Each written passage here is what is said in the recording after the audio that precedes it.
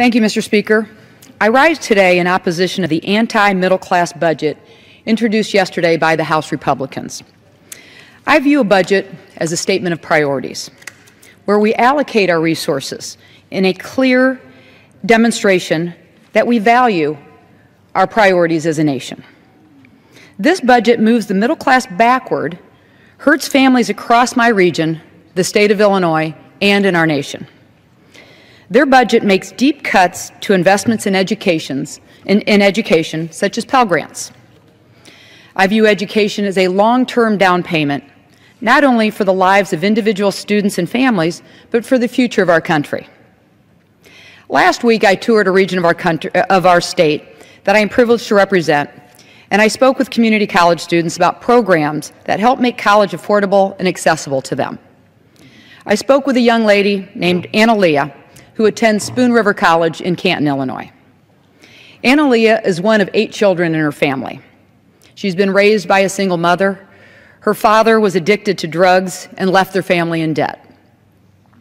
She's a full-time community college student and also works 38 hours a week as a cashier at a local grocery store.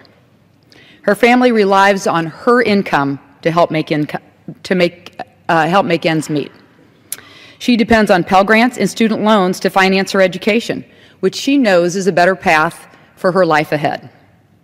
Annalia is studying psychology so she can one day work as a school psychologist and help other students with the same kind of problems that she's had to go through herself. She knows that access to education is also a pathway to so many other students in our region and, again, throughout our state and throughout our nation. She wants to give back to the community that has given her opportunity to move beyond the circumstances in which she was born.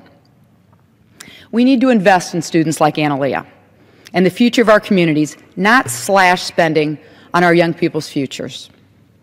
Let's stop pulling the rug from underneath our students and saddling them with a lifetime of debt. We need a budget that invests in working families and in the middle class and creates opportunity for all to succeed in today's economy. That's why I'm leading what I would call a common sense approach to give more flexibility to Pell Grant recipients so students can take advantage of this program year-round. Many of those who would benefit most are non-traditional students who want to complete their courses faster so they can get back into the workforce, and also with smaller student loan debt.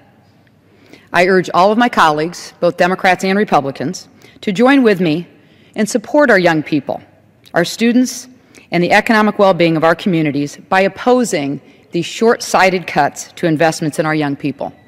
Thank you, Mr. Speaker, and I yield back.